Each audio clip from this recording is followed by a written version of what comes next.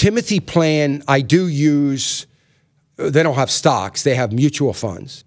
I do use some of their screening, but Timothy Plan does not determine whether a stock is a good buy or a bad buy. They don't do that. They don't have any research that does that. Frankly, they're not allowed to do that. So they don't offer anything like that.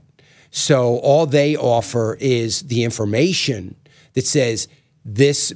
All of their mutual funds obviously are biblically responsible. All of their mutual funds are not on my buy list. Several are, but all of them are not on my buy list. They're on my broad list. But they don't offer, they have a software program that has been developed for brokers to be able to determine an individual stock, mutual fund, ETF, whatever, whether it's biblically responsible or not.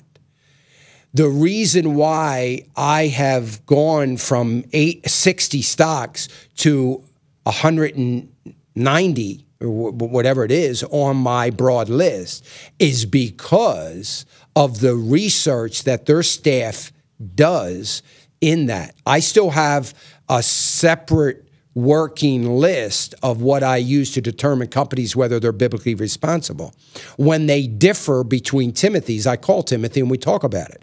But so I use their software and their analytical work for individual stocks to determine whether they're biblically responsible or not. I use them, but I still cannot add a stock that is biblically responsible to my list until I've done deeper financial research, not just biblically responsible research, as to whether I want to add that company. So just because a company is biblically responsible doesn't mean I necessarily want it on my list. And for me to do that research, which I probably have 15 to 20 stocks right now that I am working on, it takes at least 6 quarters of financial statements and all the other research that I get on a particular company before I will add it to my list. So I'm doing a very different set of financial analytical work to say, you know what, this is a company, I know they're biblically responsible, and I thank God that they are, but it's not a company that I feel confident enough to put on my list to offer to my